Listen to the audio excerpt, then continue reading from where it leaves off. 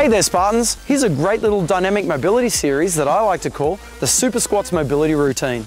It's perfect for improving your range of motion and loosening up those tight hips, which will really help those squatting, running and jumping movements. This is a list of each of the exercises that you can use for reference. Simply follow the sequence of 10 exercises from one to the next, completing 10 reps of each of the movements to complete the series. First up are 10 hip circles, 5 one way and then 5 the other. Aim to keep those legs as straight as you can, pushing your hips out and around in wide circles. Second is the leg swing, so keeping the body tall and still, swing your leg forwards and back for 10 reps, before moving to the other side. Third is another leg swing, but this time we're moving from side to side. Try to keep that balance and swing your leg through a full and complete arc, first working one side for 10, then the other. The lunge to rock back is fourth, so reach down with both hands and step one leg back. Plant your hands in line with the front foot, keeping the back leg as straight as you can, then rock back to straighten the front leg. Roll onto the heel when you straighten the front leg. Pause, then stand back up again, alternating your legs as you go for 10 steps total. Coming in fifth is the downward to upward dog. So start off in a push-up position, then push back and straighten the legs, trying to push your heels down. Push your palms into the ground and flatten out your back. Next, scoop the body down low like you are going under a fence, arching the back and looking up to the sky for 1 rep. Pause, then push back again and continue for 10 more. Sixth is the narrow climber.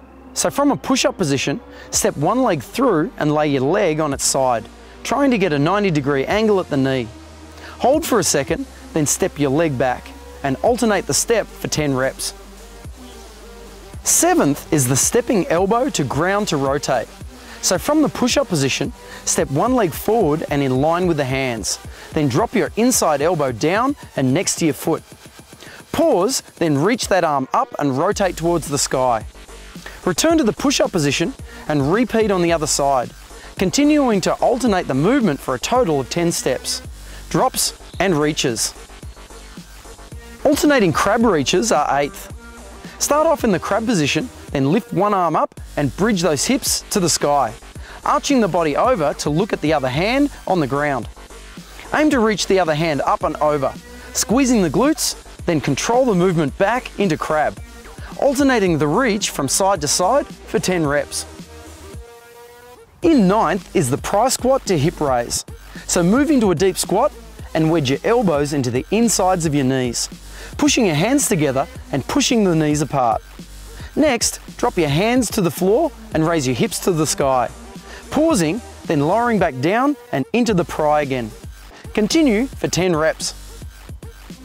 Last up is your classic bodyweight squat. Cross your arms and grab your shoulders, then steadily lower yourself down as far as you can, keeping the body tall and your chest upright. Pause, then stand up tall with perfect form. Continue for a total of 10 reps.